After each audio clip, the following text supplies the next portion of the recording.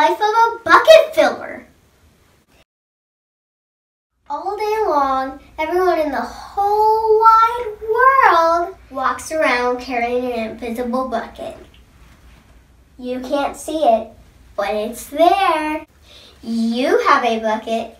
Each member of your family has a bucket. Your grandparents, friends, and neighbors all have a bucket. Everyone carries an invisible bucket. Your bucket has one purpose only. Its purpose is to hold your good thoughts, your good feelings about yourself. You feel very happy and good when your bucket is full. And you feel very sad and lonely when your bucket is empty. Other people feel the same way too. They feel very happy when their bucket is full.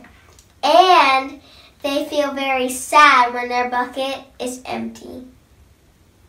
It is great to have a full bucket, and this is how it works. You need other people to fill your bucket, and other people need you to fill theirs. You can fill your own too.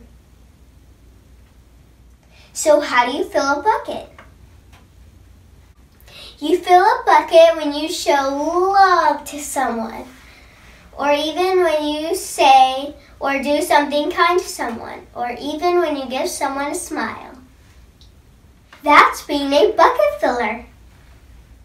A bucket filler is a loving, caring person who says or does nice things that make others feel special.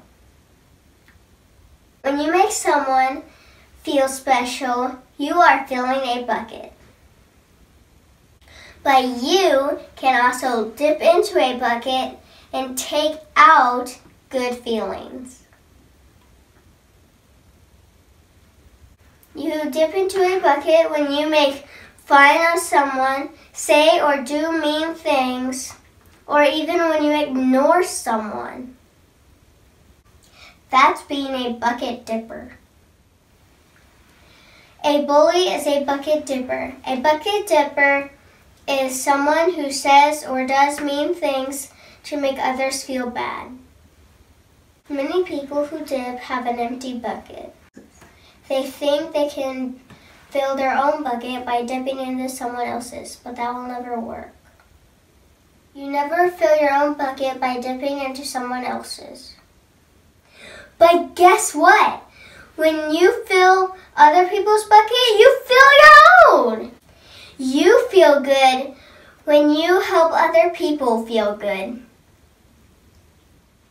All day long, we are either filling up or dipping into each other's buckets by what we say and what we do.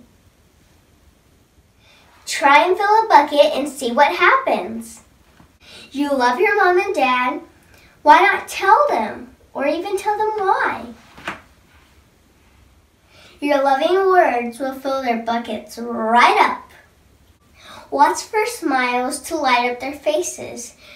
You will feel like smiling too. That is a good clue that you have filled up a bucket.